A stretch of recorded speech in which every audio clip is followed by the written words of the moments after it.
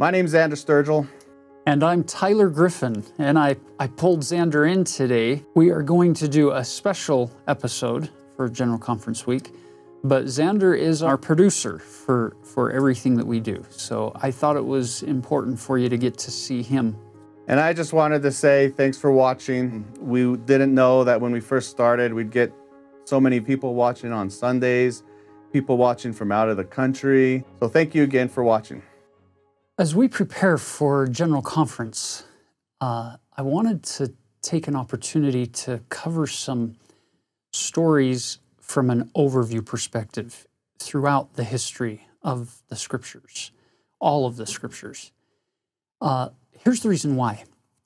Whenever you go to an art museum, if they have a really big painting, in this case I've got a small painting by Jorge Coco. Do you ever watch people in a museum look at a painting like this? Do they usually do that? No, that would be kind of weird. Usually people step back. They look at the whole painting and they see the combination and the blending of the colors and the various features of the painting. Then, when you've got that big picture in mind, then it's actually kind of fun occasionally to go up and look closer. So here you have two perspectives. You have the big picture, and then you have the fine detail. We do this with scriptures and with the gospel stories and the gospel events through the history of time. Sometimes we spend the majority of our effort looking so closely at each scripture story in an analysis sort of way. We're analyzing, we're looking at the fine details, and then we go to the next story, and then the next story, and then the next story. So it's kind of like this perspective in the art museum. And it's wonderful. I'm not saying that's a bad thing. That's a good thing. What might be helpful occasionally is to step back from those scripture stories up close and personal, that analysis phase, and go into more of a synthesis view, to look at the big sweeping picture as a whole, and to look for patterns and trends and how the different events and people fit together. That's what we're going to try to do today as we look at 7 dispensations of the gospel of Jesus Christ as defined by Joseph Smith and others, where they show these 7 dispensation heads and what happened within each dispensation. Now, for many of you, this will be an absolute review.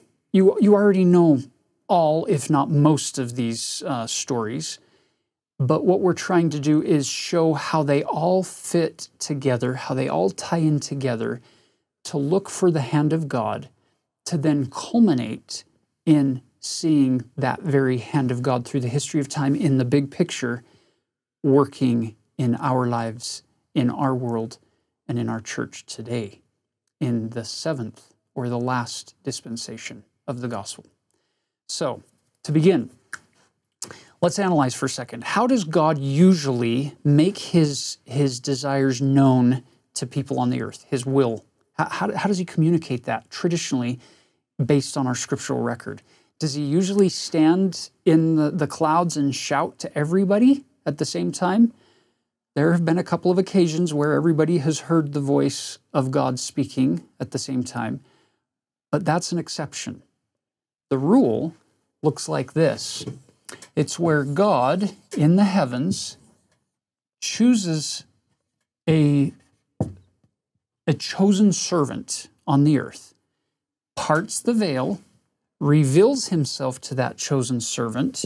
That servant sees things, experiences things, then the veil is closed up again, and that servant now goes forth, not with faith, but with absolute knowledge.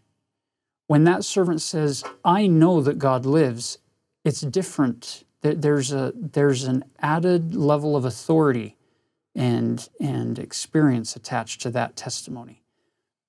And the promise is that the Holy Ghost will accompany those words that are spoken to those who allow a place in their heart for that Holy Ghost to testify of what he is saying. As that prophet, that chosen servant, bears testimony, these people who hear that testimony, if they respond to that Spirit, they become independent witnesses, and they can go and share that testimony with others and say, I know that God lives. And then the human testimony chain can keep going outward, and the gospel can spread. But it all comes back to that person, that chosen servant, having been called of God, having a special mission given to them, a divine commission, and it's that dispensation head that starts it all. Now, under this definition, who is our first prophet? As we now step back from all of the scriptures and take a big picture look at all of them, Bible, including the Old and the New Testament, the Book of Mormon, the Doctrine and Covenants, the Pearl of Great Price. Who is our first prophet? That would be Adam. Now, timeline. This is going to be where we kind of dump all of this synthesis view. The year is approximately, and again, these years they're fuzzy. We don't know all of the exact time stamps and all of the calendar systems. So we're okay with using some rough estimates using our own Gregorian calendar today. Roughly 4000 BC, God opens up dispensation number 1 with the prophet named Adam. Now, Adam is a prophet because of all of his experiences with God. But have you noticed that Adam wasn't alone in the Garden of Eden? He had his wife by his side. The book of Moses in the Pearl of Great Price tells us that God married them in the garden. They're a married couple. And Adam is not alone. Eve is there with all of these experiences. What does that mean? That means that when Adam bears testimony to his future posterity and tells them that he knows God lives, Eve, standing side by side with him, can bear the exact same testimony based on her experiences with God in the Garden of Eden. We put the focus on Adam as the first prophet, but she is every bit as much a prophetess in that setting. Now, I don't know the reason for this, but it was decided long ago in a different place, and I wasn't part of those meetings, that we would put the focus on history. So you'll notice the scripture pages are filled with the masculine pronouns.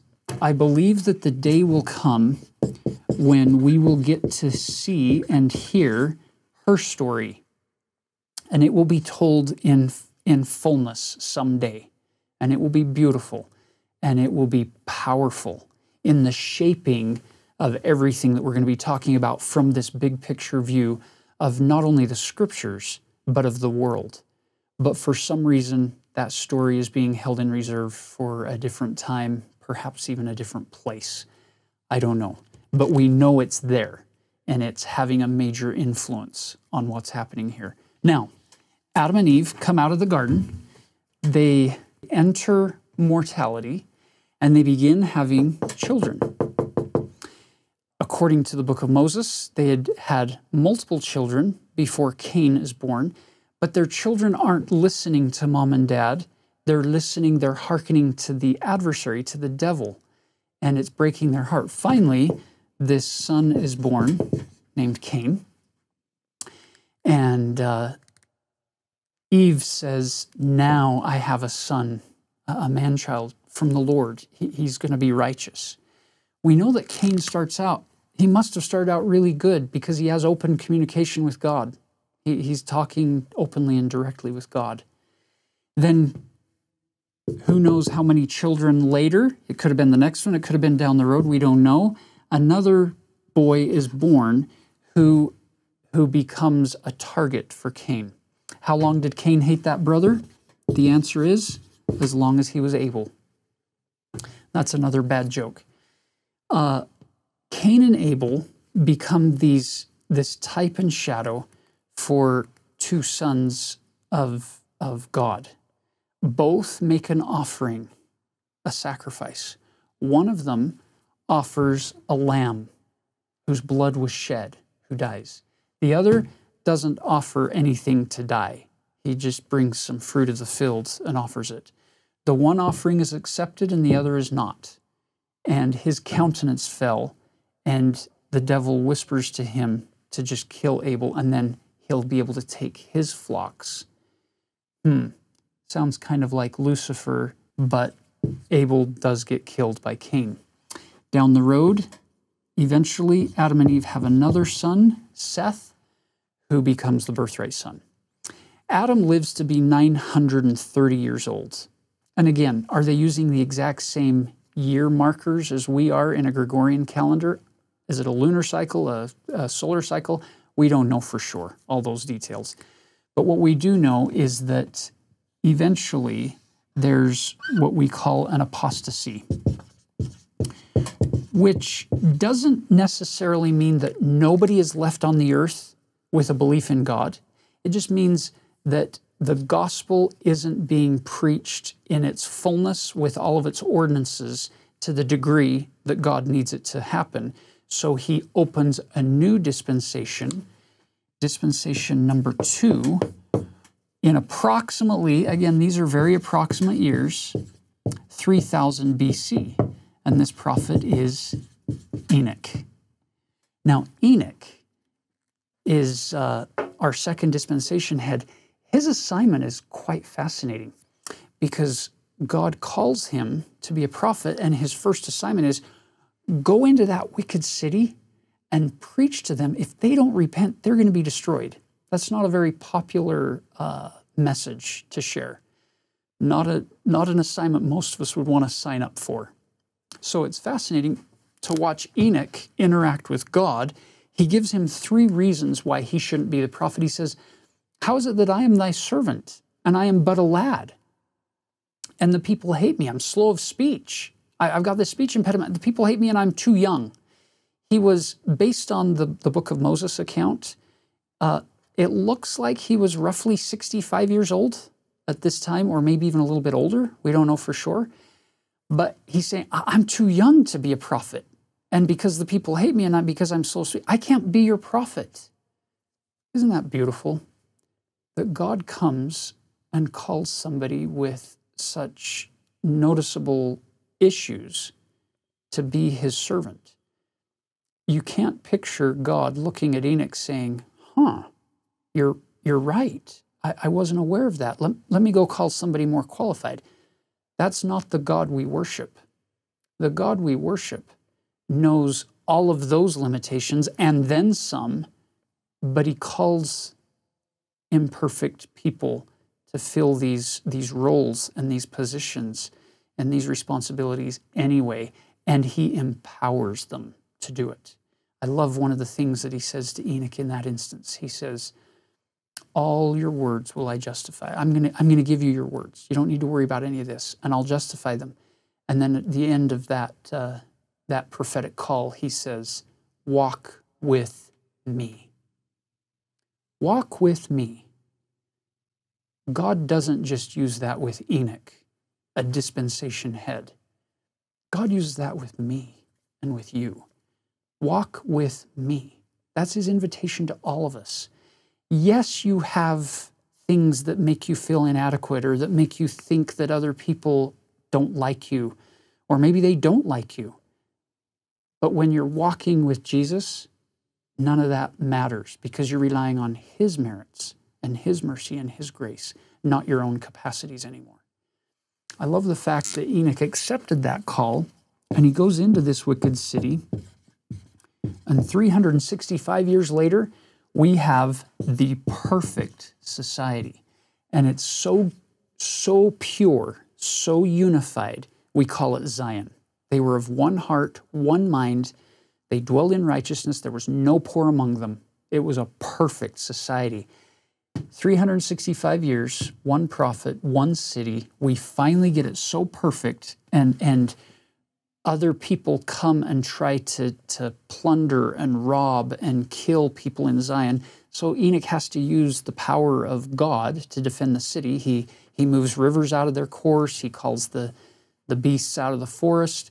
He even moves a mountain on one occasion to defend the city. And finally the Lord says, okay, we're going to take you up. And so the city of Zion is translated and taken up by God. 365 years. I need to be very careful here so that I don't misspeak, or that you don't misunderstand what I'm trying to say. We're not trying to minimize what Enoch did here. What I'm trying to do is give you a perspective from a big picture view of what's going on then compared to today. In one city, 365 years with one prophet, they became absolutely perfect as a society, as a people, completely unified and one. What is God doing today? His work today is to accomplish this same thing, not just in one city, but in the whole world. A global effort to create Zion and to build up the kingdom of God. Do you realize that the Church of Jesus Christ of Latter-day Saints, established on April 6, 1830, has been on the earth operating just a little bit over the halfway point of what Enoch had? Is it any wonder that the scriptural writers, especially Isaiah and others, looking forward to the latter days, said that God would perform a marvelous work and a wonder, something they'd never seen before? It's just marvelous to them. And they wonder, how is he able to do it in our day? Because what we're trying to accomplish collectively is what happened in one city, but now we're doing it globally. And it is marvelous and it is wonderful, without taking anything away from what Enoch accomplished, because that's the standard that we're striving for, is what he was able to accomplish. Well, what do you have left on the earth? You have a whole bunch of people who don't know the Lord. Ordinances of salvation in the gospel are not being performed openly and widely, and the work is not progressing the way it needs to. So God opens up dispensation number 3 in approximately the year 2350, 2330, again, approximate dates. He calls a new man to stand at the head of that dispensation, Noah. So Noah has 3 sons that are mentioned in the scriptures: Shem, Japheth, and Ham. And they all have their wives, and Noah's wife as well. We know her name is Joan of Arc. That was a bad joke. Don't write that down. That silly joke. We don't know his wife's name. So Shem, Japheth, and Ham, and their wives. This is the 8 people that Peter, even in the New Testament, talks about being saved on the ark in the flood. It's in this dispensation where you get the Tower of Babel. It's in this dispensation, the dispensation number 3 of Noah, where you get the Jaredites leaving the old world and coming to the new with Jared and his brother. So it's a minor dispensation that's begun that we now have in our Book of Mormon as the Book of Ether. But it's, once again, they would have looked to Noah as their dispensation head. It doesn't take long in this dispensation before we have an apostasy, especially with things happening around the Tower of Babel. So the need arises to open a new dispensation, call a new prophet to stand at the head of that dispensation. So let's just review here. Number 1, Adam and Eve. Adam stands at the head of that dispensation based on our scriptural record. Number 2, Enoch. Number 3, Noah. Now we go to number 4. So God parts the veil, calls a new prophet, dispensation number 4. It's approximately 2000 BC, and that prophet's name is Abraham. His wife, Sarah. They are promised that they will have posterity bigger than the sands of the seashore and the stars of the heavens. And yet, he's 100 years old, she's 90, and she's childless. Often, it seems, in the scripture, when we're looking at the synthesis of all the stories that have taken place through the history of the dispensations, it seems that God pushes people way, way beyond what they think is reasonable or even possible. In this case, possible. How could I ever have a posterity that's that big when I don't even have one child? And I'm 100 and my wife's 90. And God sends messengers to deliver the message that your wife will conceive, she will bear a son. And at that point, she overhears and she kind of laughs, chuckles. And 9 months later, a little baby's born, and they named him Laughter and Rejoicing, Isaac. So Isaac then becomes the beginning of the fulfillment of this prophecy of the posterity of this father and mother of all the faithful for the rest of time. It's this family, this significant relationship right here, they become known as the father and the mother of all the faithful. Regardless of who your actual pedigree chart people are in your ancestry, when you enter the fold of God, when you enter into a covenant with God, you become the seed of Abraham and the children of Abraham and Sarah. You become a part of their family, even if you weren't before. It's that family that was promised that all nations, kindreds, tongues, and people of the earth would be blessed through this covenant that God made with Abraham. Everybody now has claim on that, not just his direct line exclusively. So Isaac marries Rebekah, who happens to be his cousin in the family tree. It's not really a family tree, it's more like a family shrub because they didn't branch out in their marriages back then. Abraham married his niece. Isaac's going to marry his cousin, and she's his cousin on once removed or twice removed on both sides of that family pedigree chart. Isaac and Rebekah have two sons, Esau, who's the oldest, and Jacob. Now, it's through Jacob that the covenant continues on because Esau sold the birthright blessing to Jacob for a mess of pottage. Different story that you're probably familiar with in the Old Testament. So Jacob, his name gets changed to Israel. Israel ends up marrying his cousin on both sides of the family structure, Leah. And Leah's sister, her name is Rachel. These two and their handmaids become the mothers of the 12 tribes of Israel. So I'm going to diagram them up here. So you have 1, 2, 3, 4, 5, 6, 7, 8, 9, 10, 11, 12. Here are the 12 tribes of Israel, the 12 sons of Jacob. You have the oldest down to the youngest: Reuben, Simeon, Levi, Judah, Dan, Naphtali, Gad, Asher, Issachar, Zebulun, Joseph, Benjamin. Now watch how this works. Leah was the first to have children, and she has the first 4. Rachel's pretty frustrated with this because she's not able to conceive and bear any children. So she says to her husband, "Here is my handmaid, Bilhah. Take her unto yourself as a concubine," which isn't illegal or inappropriate in their culture. She's not on the level as a wife, but it's all authorized by God.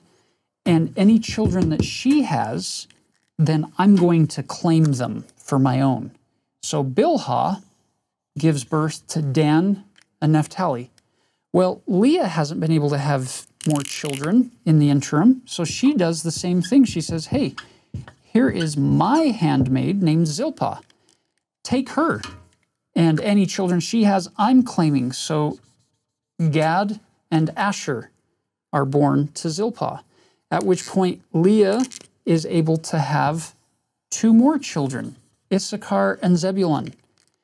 And then finally, at the very end, Rachel is able to give birth to Joseph and Benjamin. So you've already got this internal struggle within the family. And that leads us to the great stories towards the end of the book of Genesis regarding Joseph being the birthright son, the oldest son of Rachel. Reuben has lost the birthright because of some things he did, very inappropriate breaking of the law. And so the birthright seems to fall here. None of the brothers seem to like him. The older brothers, he's sold into Egypt. And that sets the stage for this incredible story of saving the house of Israel by Joseph and then bringing them down into Egypt. Now, many of you have received patriarchal blessings where your lineage has been declared. And it tells you which tribe you belong to, either directly by birth or by adoption.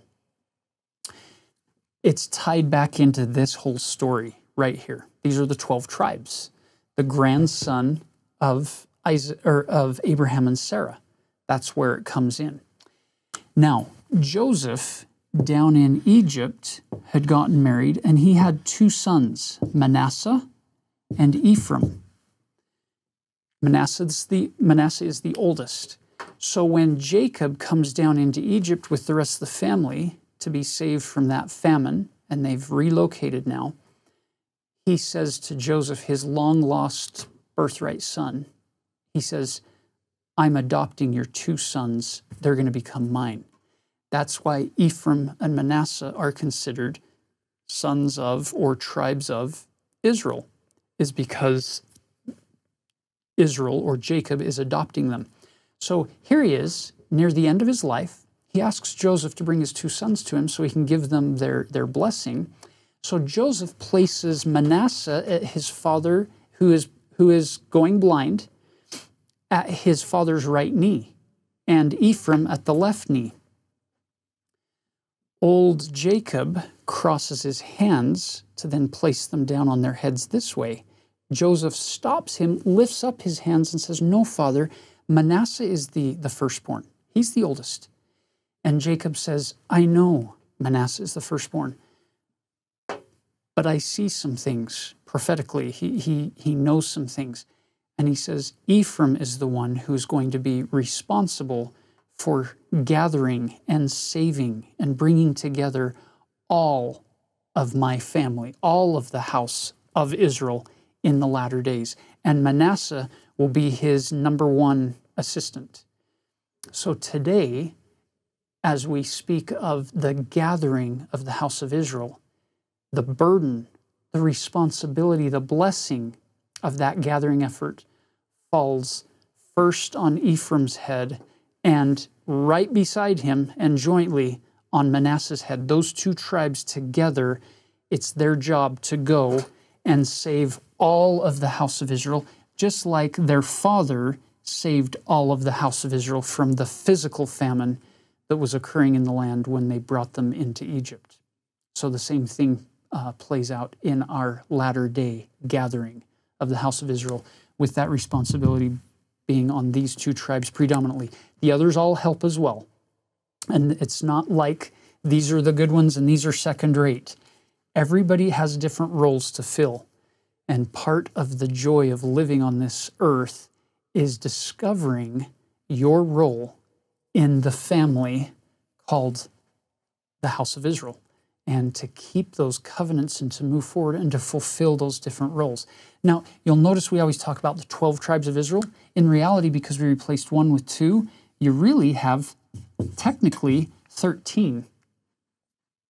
But there are times, like when they're going to come into the promised land, where Levi doesn't get land. We only divide the land into 12 parts because Levi is the only tribe who holds the priesthood. Nobody else holds the priesthood. We call it the Levitical priesthood. 400 years later, Aaron and Moses, two brothers. From that point on, we could call it the Aaronic priesthood, the priesthood of Aaron. It's all in the family of Levi. So because he holds the priesthood and nobody else does, to that same degree, under their law, he doesn't get land because they have to be scattered among all the other tribes to perform the priestly functions of the tabernacle and later on the temple and other rites surrounding the law of Moses. Now, what we end up with down in Egypt is another apostasy. And it's going to last for 400 years, where they fall into slavery and servitude to the Egyptians. So, what do we need to do? We need to open up dispensation number 5, approximately the year 1500 BC, and his name, Moses. By the way, Moses was, you realize Moses is one of the most famous doctors ever mentioned in the Bible, right? The two most famous doctors would have to be Job and Moses. Job, because he had the most patience, but Moses, because he was the one who delivered all of the children of Israel. So there you go, little known fact. Moses is called to take the children of Israel out of Egypt. So he does that after the 10 plague experience in Exodus. And by the way, if we pause here in our story and look back for a second, again, this big picture view, look at this. Everything pre-Moses, everything in these first 4 dispensations. So number 4 was Abraham. Everything here is included in one book, the book of Genesis. It's all Genesis is Moses' abridgment of all of the writings that came before him, from Adam down to Joseph in Egypt. That's the book of Genesis. It's just an abridgment. He's telling you that story, or other scribes or copyists or people in and around the time of Moses are telling us these stories in editorial format. So now you pick up the story in Exodus with Moses telling his own story. He brings the children of Israel out of Egypt down to the Red Sea. By the way, little trivia, who was the first prophet to go through the MTC? It was actually Moses. He was one of the only prophets who ever got to go through the MTC, or a sea that was empty. Another bad joke. It's kind of deep, but work on it. So Moses brings these children of Israel out into the wilderness. They wander, they get the 10 commandments. They consistently break the law. They reject Moses' authority. They don't trust that God is able to deliver the land called the Promised Land into their hands. So they end up wandering for 40 years. So there's the 10 commandments. They wander for 40 years in the wilderness. The book of Numbers gives us most of that storyline. Following all that wandering, the leadership is then given to Joshua to take over. So when you're reading in your Old Testament, the story of Joshua is simply the end of that 40-year wandering, and he's the one who takes them into the Promised Land. Now, our timeline continues.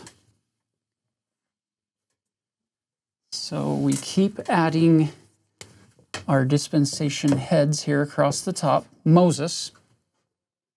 So under Moses' dispensation, here we are, moving forward again. You had Joshua. Then the ruling of the people is turned over to the judges.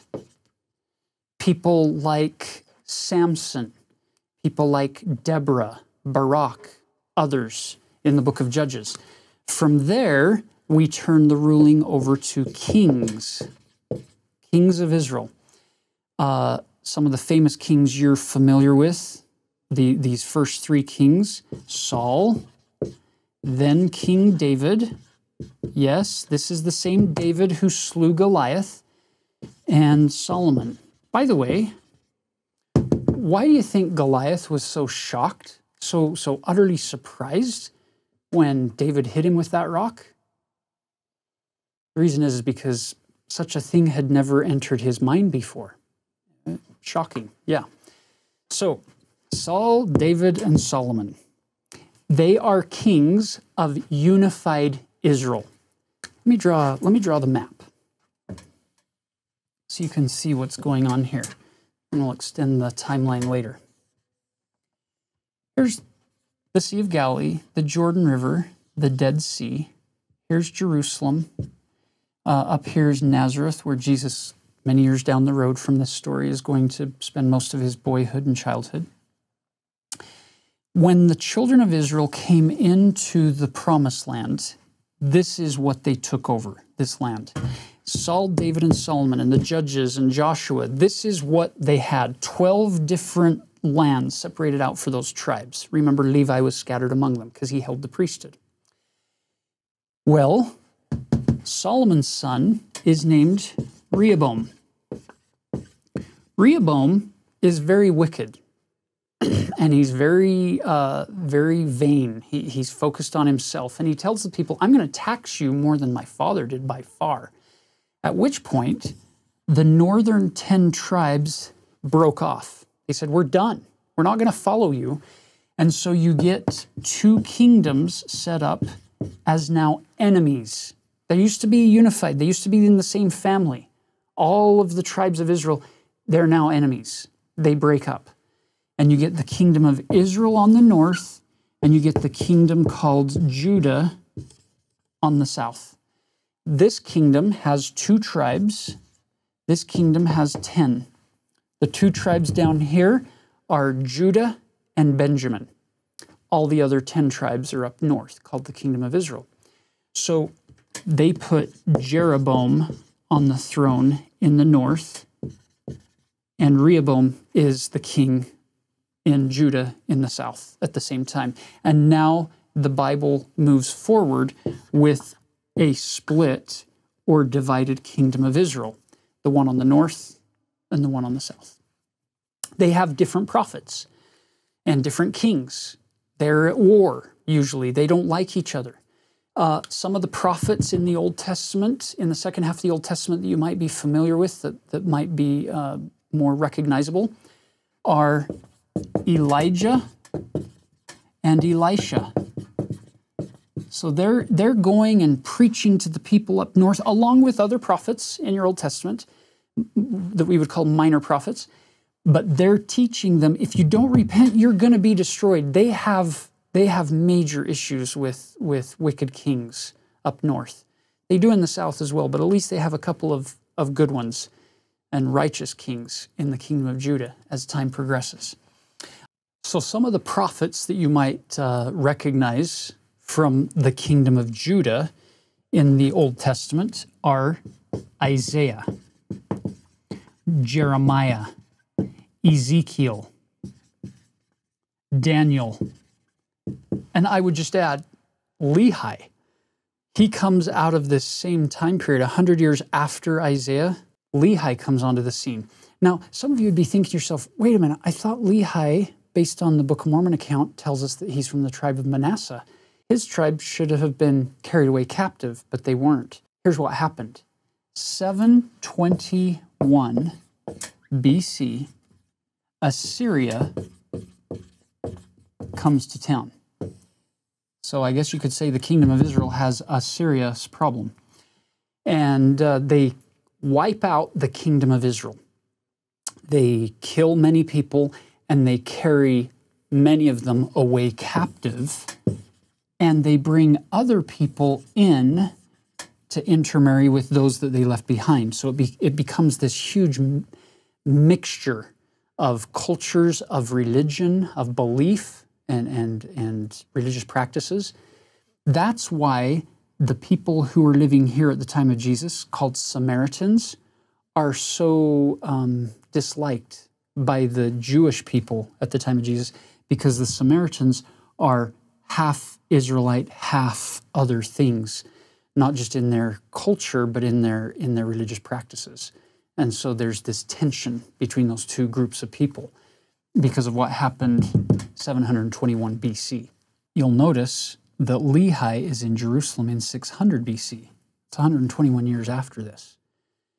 Apparently, some of Lehi's ancestors, either his parents or grandparents or someone, moved south into the kingdom of Judah. Perhaps they believed the words of the prophet saying, if you don't repent, you're going to be destroyed.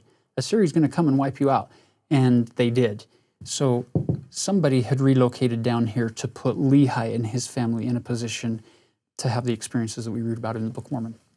Well, the same thing kind of happens to the people in the kingdom of Judah. In the year 600 BC, you have Babylon who comes to town shortly after that. So 600 BC is where Lehi picks up the story, and he's preaching to the people, if you don't repent, you're going to be destroyed, which is the same thing Jeremiah has been telling them. And Ezekiel is out with the people who are in the beginning phases of exile. And Daniel's story is over in Babylon because in 587, 586 BC, Babylon finally succeeds in destroying the city, destroying the temple, killing many people, and carrying the rest of them captive into Babylon to the east. Now, our big picture synthesis continues, looking at the story from a 10,000-foot level here. You're in Babylon, and in the 530s, Persia comes to town and destroys the king of the Babylonians and takes over the empire. And he actually sends the Jews back to Jerusalem. He finances the rebuilding of their temple. And you get those stories in the books of Ezra and Nehemiah, where we're rebuilding Jerusalem after the exile in Babylon. And then you get some more prophets preaching, and it ends in 400 BC with our last prophet in the Christian Old Testament called Malachi. He's the last one to write. Now you get a 400-year apostasy. So God has to open up dispensation number 6, a new dispensation. And who does he send? His own son. He sends Jesus Christ to be the one to teach people about who God is, what God is like, what he wants for us to do, and how we should act in order to build that covenant relationship with him. So Jesus now stands at the head of dispensation number 6, which happens to be the most significant as far as what's going to happen and its effect on everybody because of his infinite atonement. But it's also by far the shortest dispensation of all of them that have come before. Because in approximately the year 34, when Jesus is about 33 years of age, he is crucified, leaving Peter in charge. Peter is then killed, probably in the early 60s, maybe 64 AD.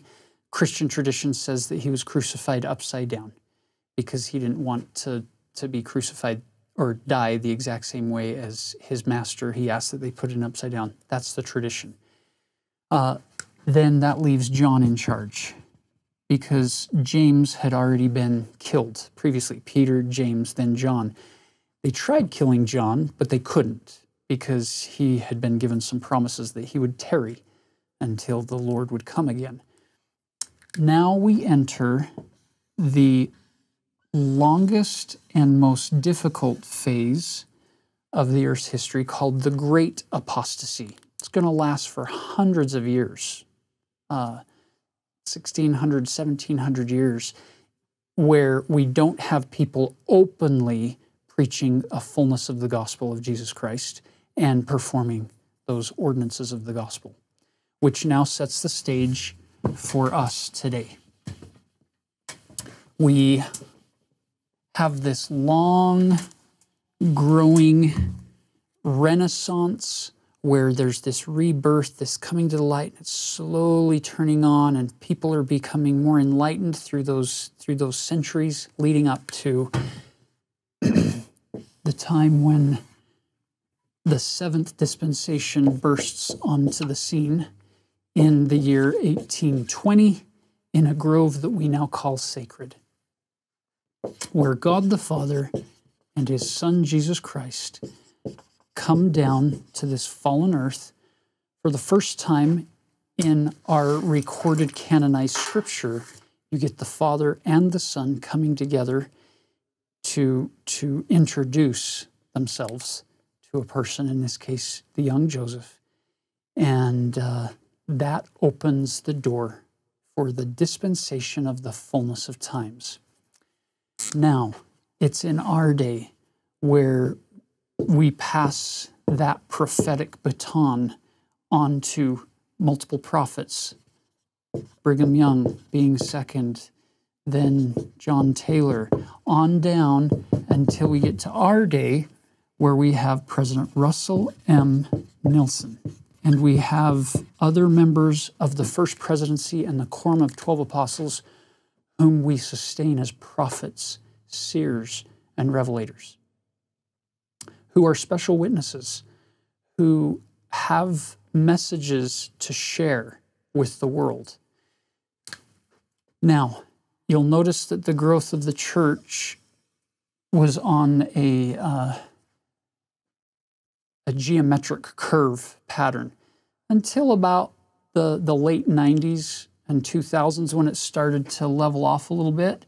With the invention of the internet, things have become more interesting, more difficult, where people can say anything they want and be portrayed as an expert or as a quote-unquote prophet themselves.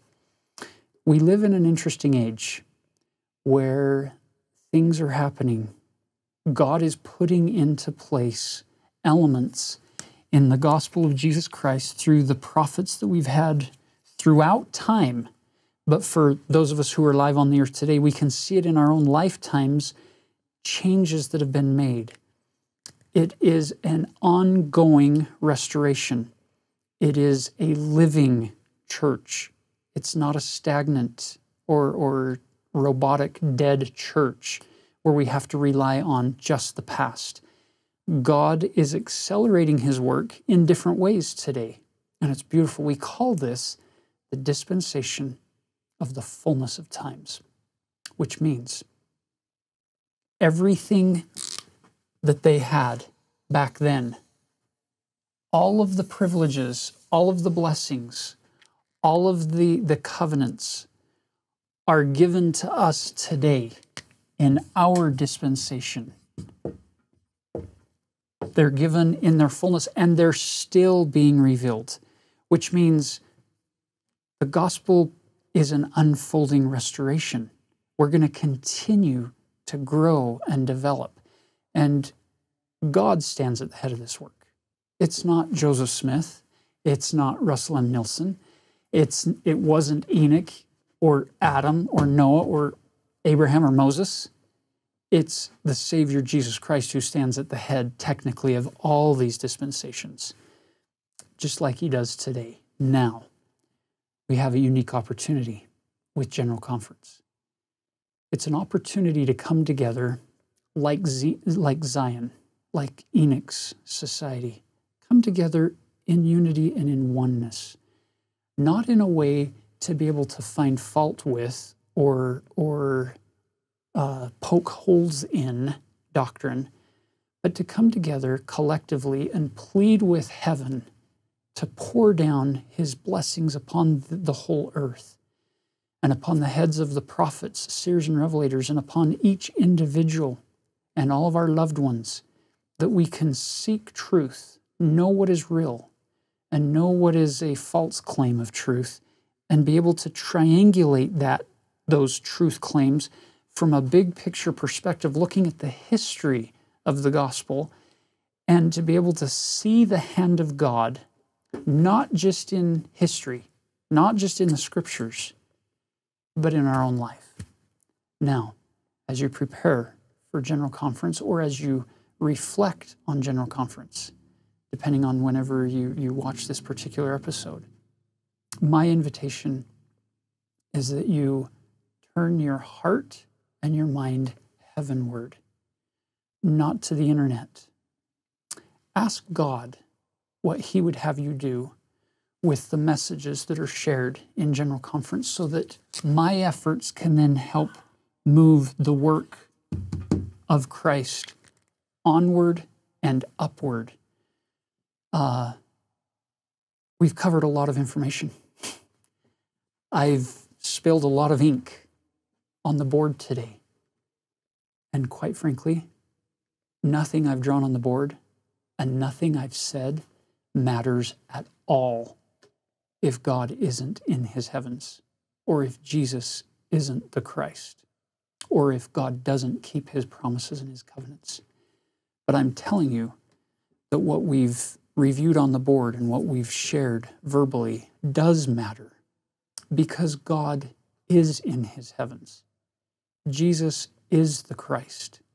This is His church, named after Him and built upon His gospel.